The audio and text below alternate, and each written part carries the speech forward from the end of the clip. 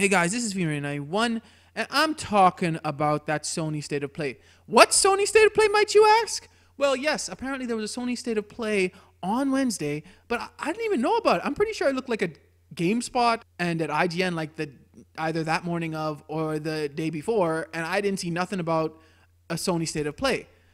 And then I watched the State of Play, and maybe a reason why seemingly this was more like a shadow drop State of Play. This was not really good. Out of the whole State of Play, there was maybe two games, new games I'm talking about. I'm not talking about old games that we've known about before, that looked okay. First Class Trouble, which is, it looks almost like a more adult version of Among Us, and a new Star Ocean game.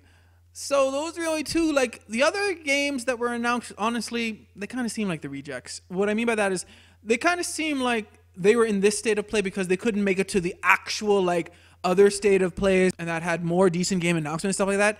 This one was just bad. Most of the games here, other than the games we already knew about, it almost seemed like these were the leftovers. In any case, what did you think about Sony's State of Play?